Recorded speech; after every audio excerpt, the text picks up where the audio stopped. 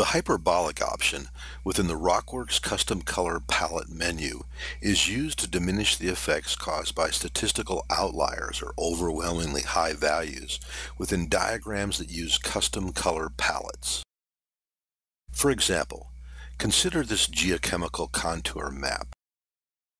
If we use the Grid Statistics histogram program to look at the node value distribution, it becomes apparent that values greater than the mean plus one standard deviation are using up all the hot colors.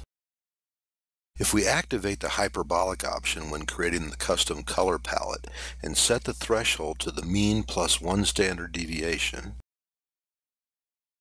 the contaminant plume and the geometry of the paleo channel through which it's flowing become much more apparent. This is achieved by doubling the contour interval for every increment above the threshold value, thereby producing a hyperbolic scaling effect.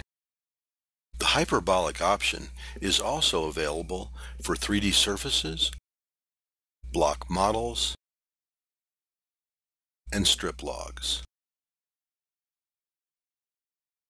Please note that the min, mid, max, and cycles options are not available if the hyperbolic option is selected.